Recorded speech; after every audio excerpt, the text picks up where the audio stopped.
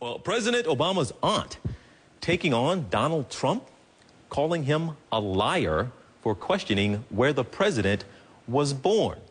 Her name is Zeituni Onyango. She says there's no question that President Obama was in fact born in Hawaii. Trump, of course, as you know by now, has jumped on the birther bandwagon, saying he thinks the president may have been born in Kenya.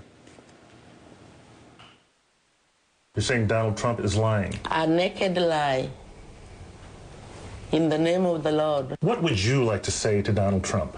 That I respect him. And I respect his wealth. But I only demand him to respect us. Well, she is actually inviting Donald Trump to come talk to her about it. Trump, meanwhile, says he has investigators in Hawaii taking a closer look at President Obama's birth records.